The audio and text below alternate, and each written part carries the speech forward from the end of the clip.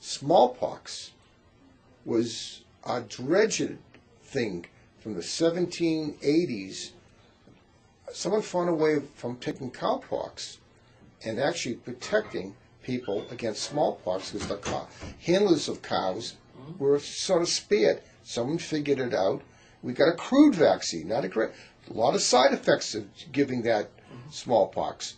We essentially, even with a bad vaccine, the smallpox was. Are there any cases in the last 30 years of smallpox? I've never seen a case of smallpox.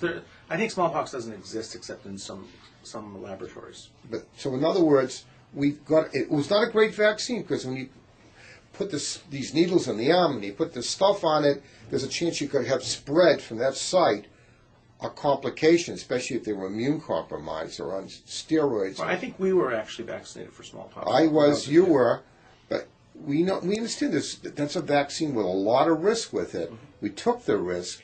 We wiped out the disease essentially in the world. And a lot of people don't believe that.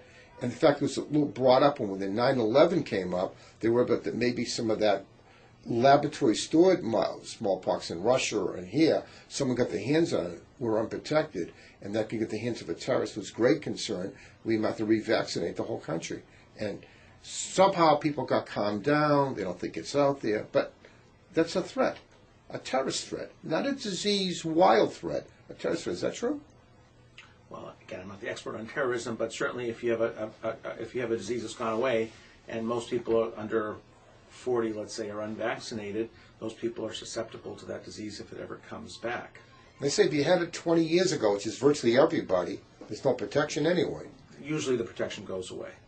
So most of us are probably not protected. So in other words, you could say vaccines have saved a lot of lives. There is a risk. There's a great benefit.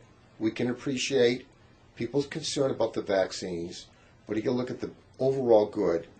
And I hope if anybody's against vaccines, at least look at some of the true evidence-based studies, not opinions, and maybe we can have a better world and a safer world to live in. Is that correct? Well, I think vaccinations are important. I've had my children vaccinated, but you also have to understand there are these movements in other countries too, literary movements, and again, I always talk about the English because they're a good example of a culture that has been traditionally, at least over the past 50 years, kind of anti-vaccine.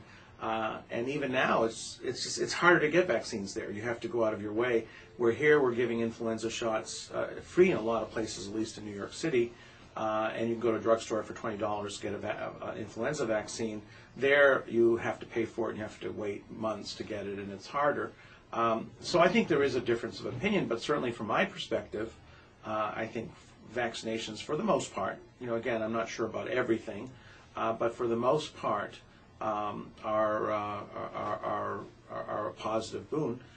Now we're even trying to vaccinate against things that can result in cancer, such as the Gardasil vaccine, which may prevent cervical cancer in women.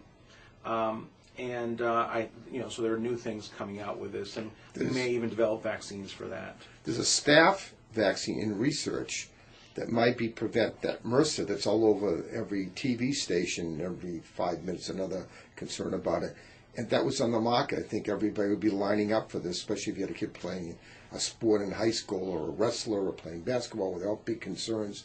And that might be out in a few years, and that's going to come up. Should we vaccinate, not vaccinate? But remember, that kills. And we're not talking about a little 105 fever 2 days and you go out and you're okay.